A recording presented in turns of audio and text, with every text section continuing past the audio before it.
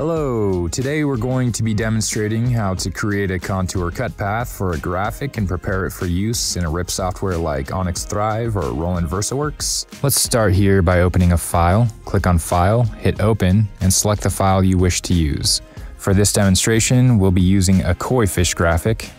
Alright, we'll be working with 3 different panels here: the Layers panel, the Pathfinder panel, and the Swatches panel.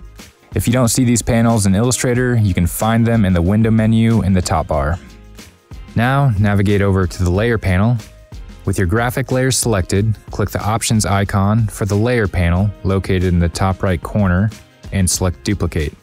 Before we do anything else, we need to rename these 2 layers. To rename a layer, you just need to double-click it. For the top layer, name it the same name as your graphic file. I'll use Koi Fish. For the bottom layer, we need to rename it to Cut Contour with no spaces, a capital C in Cut, a capital C in Contour. This naming convention will actually be more important in our last step when we are creating our Cut Contour Swatch, but just for consistency's sake, let's keep this the name of the bottom layer.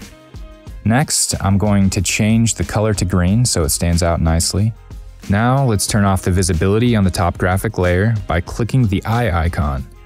This will make the layer invisible for now, so we can work on the bottom cut contour layer. Okay, let's move over to the Pathfinder panel now. We need to make the graphic a compound shape. To do this, select your graphic with the selection tool by clicking and dragging a selection box around the entire graphic. Then, in the Pathfinder panel, under Shape Modes, click the first option, which is the Unite mode.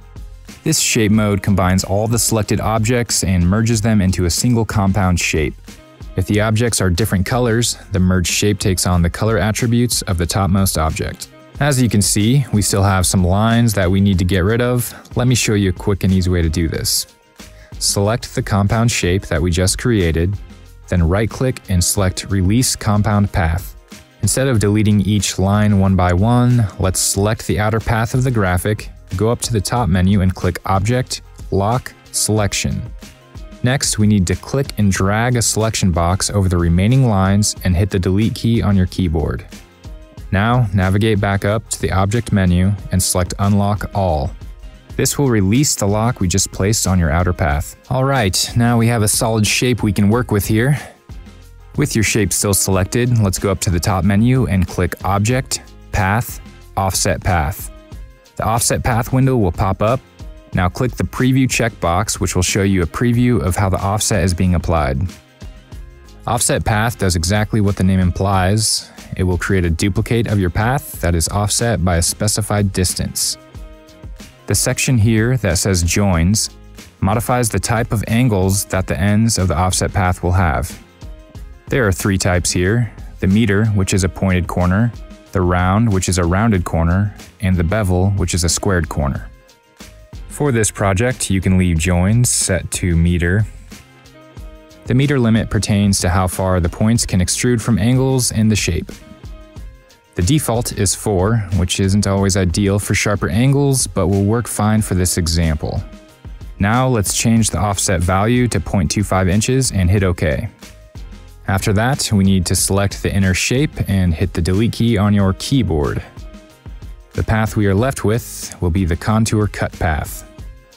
Next, let's grab the magnifying glass tool and zoom in on the path. Go to Object in the top menu and select Expand and then hit OK. Now let's switch to Outline View by going to View in the top menu and clicking Outline. Then we select our path, right-click the lines, and hit Ungroup. Select the lines once again, right-click, and select Release Compound Path. Now click on the inner path and hit the Delete key on your keyboard. Now back to the top menu and select View, select Preview, click View once more, and select Fit All in Window. Our shape path is pretty much done here. Now we just need to do a little setup to get it ready for the RIP software. In this last step, we will be creating a cut contour swatch so the RIP software can read the cut path. In the Swatches panel, double-click the color stroke and change the color values to 0 on cyan, 100 on magenta, 0 on yellow, and 0 on black. Then hit OK. click and drag the stroke color into the swatches panel and then release. Now double-click on the new color swatch to bring up the swatch options window and change the swatch name to Cut Contour. That is with no spaces between the words and a capital C for cut and a capital C for contour. The details in this final step are important so that the RIP software will correctly read the cut path. Now we'll change the color type to spot color and the color mode to CMYK, then hit OK. We can now make the top layer visible once again by selecting the top layer and turning the eye icon back on. This will give us a nice view of our contour cut path around our graphic. Alright, so we've successfully created a clean contour cut path for our graphic and prepared it for the RIP software. Now you're ready to go print and cut. We hope this video helped you. Let us know in the comment section what kind of videos you'd find helpful. We definitely plan to make more sign and graphic related tutorials like this in the future. Subscribe to get notifications on our latest videos, and we'll see you next time.